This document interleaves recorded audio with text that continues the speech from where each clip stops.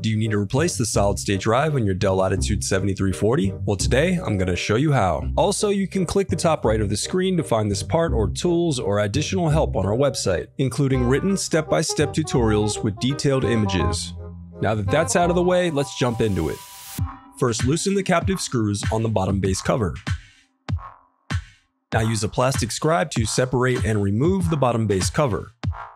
To prevent static discharge, I recommend disconnecting your battery before moving any further. Next, unscrew and remove the solid-state drive cover.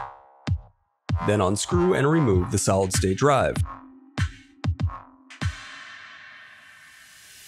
The reassembly of your laptop is as simple as following your steps in reverse.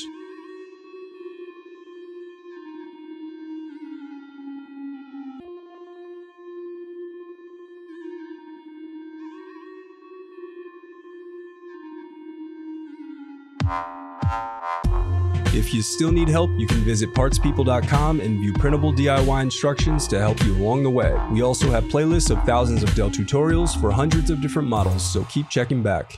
Thanks for watching.